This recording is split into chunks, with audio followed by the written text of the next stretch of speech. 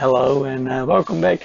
Today we're going to play a little bit with the Keithley multimeter, and it is the Keithley 192.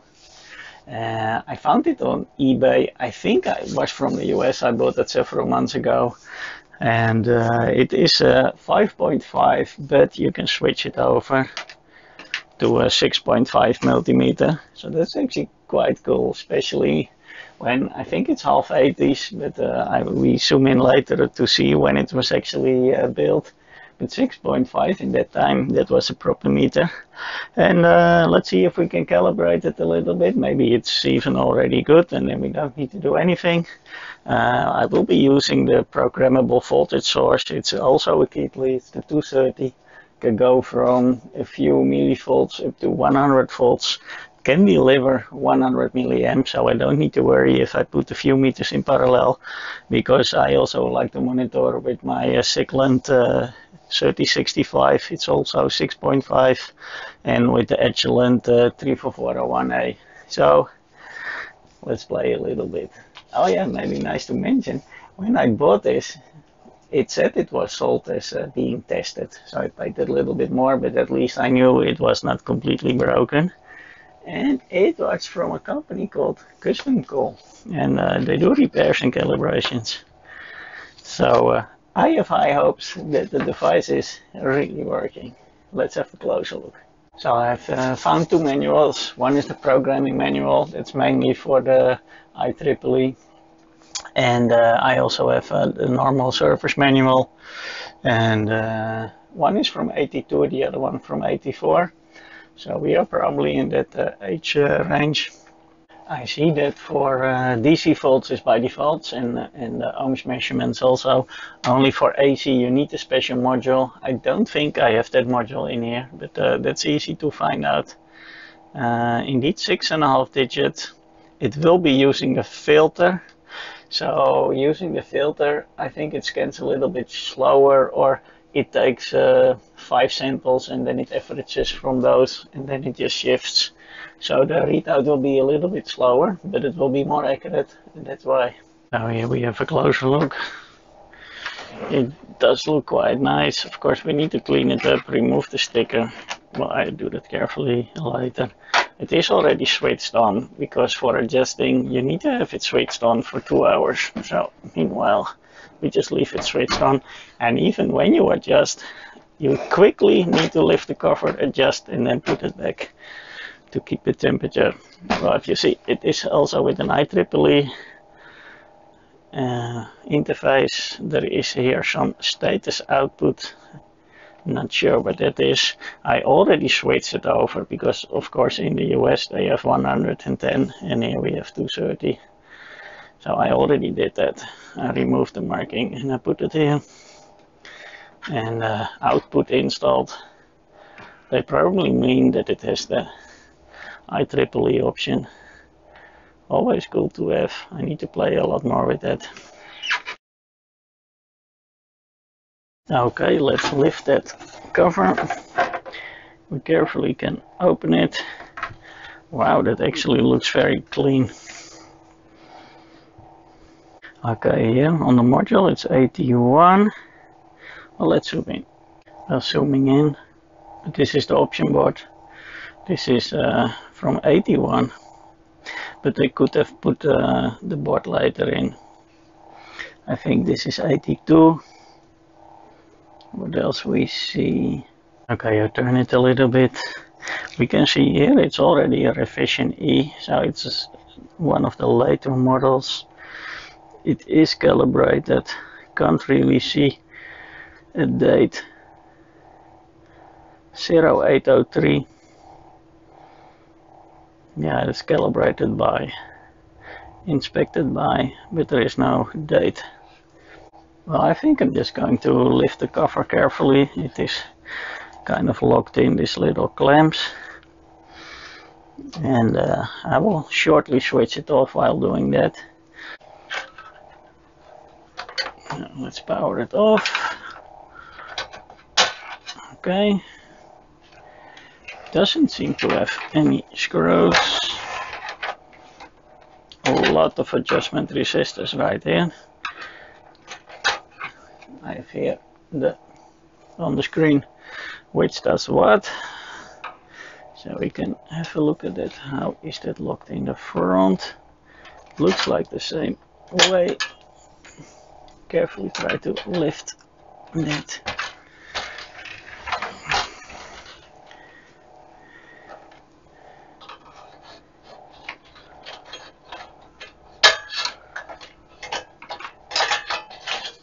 Oh yeah. Okay, look at that. We have some fancy op amps, I think. What is that? The LM3. I can't really read. Let me zoom in on that later. Here we have also, you see this, I'm not sure if it's a precision op amp or some sort of a reference. And this one has been replaced because it is on a socket, this one also. And I see a lot of 82s, 81, 82, 82, 82. So I think that is that. I read in the manual here we have an extra pot that is for linearity, and it needs to be adjusted above revision D. And this is already an E, so we're just gonna check if it's linear. So if you are on the 2 volts and you adjust 1.9 volts, almost the maximum scale, then you also check in the 1 volt. And if the 1 volt is off while the 1.9 is spot on, then you probably need to adjust your linearity. So that is this one. But I'm not going to touch anything because it comes from this calibration company, so probably it is not that far off.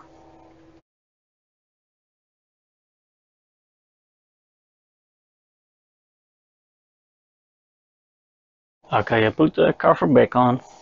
Here we have some adjustment, here we have some adjustment. Here is a space for this AC module, even through RMS I think. Well, I don't have it. This is loose, no connection here. Maybe the module has been in here because of this pin, but it could also be it just slides on and then it connects directly to this one. And we have a lot more adjustments here. Yeah, and these manuals are just great, and they don't hide any information. It's just very clear. I like that from Keithley.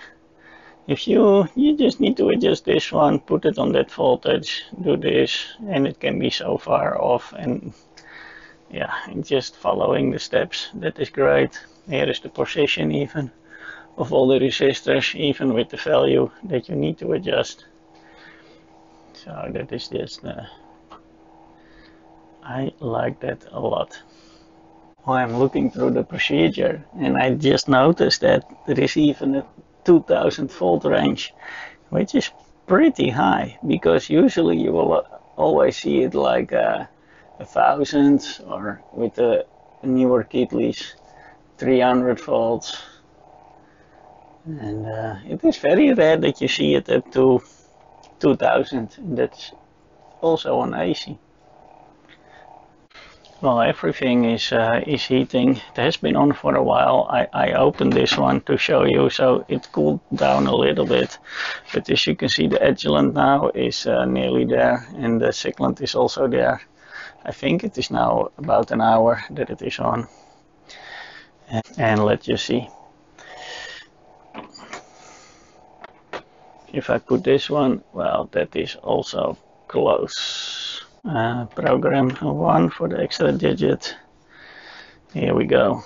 And it is actually 1, 2, 3, 1. 1, 2, 3, 1. 1, 2, 3, 1.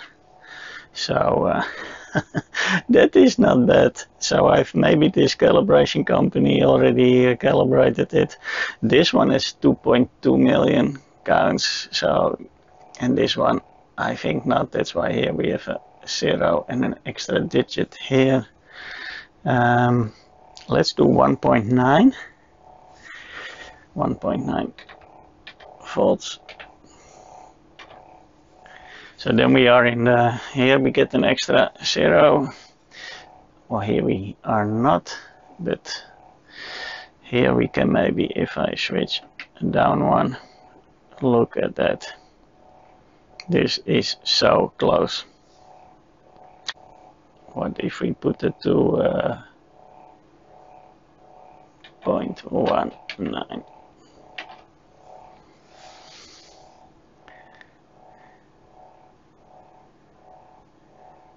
Okay, we can do little adjustment, but I like to heat it up a little more.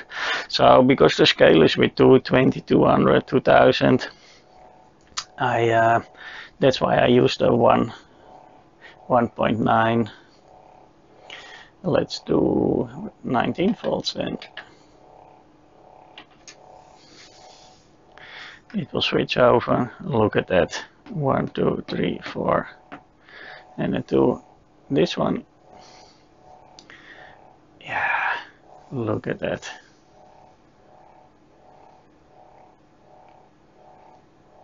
I cannot do 190, but I can do 99 volts or 100. Not sure how precise is the 100. Nothing to be ashamed of for so many years. I switched off the cyclant, and the value was still dropping, and I didn't like it. Because it's really sensitive for temperature, and the echelons are less sensitive for that. The room is of course getting a little hotter and hotter, and I have now both of them, and they even agree. So this is where I will start from. I will skip the resistance. I will just go immediately to the voltage.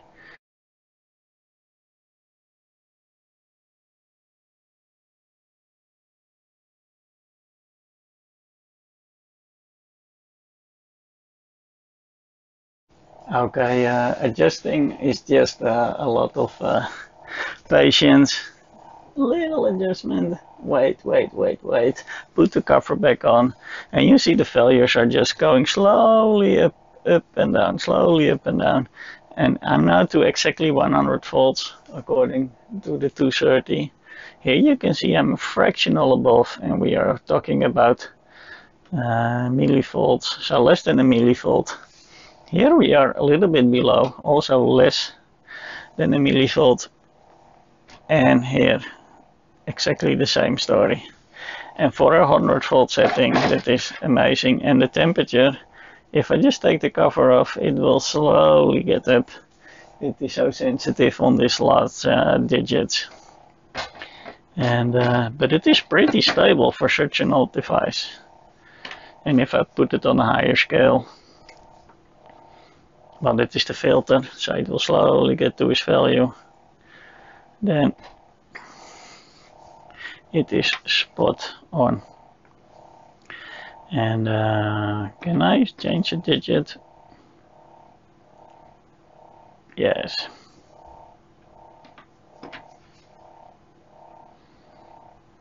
On these last numbers, it is really a little bit hot, a little bit low. As you can see, it's slowly adjusting. Cool, let's clean it. Wow, look at that. So after a good clean, it really is allowed now to be in the collection. Looking shiny, display very bright, well calibrated. Great. So that's it, another Keithley, nice and clean, and it also gives more or less the right value, I would say. So I think project well done. Thank you for watching, and I hope to see you next time.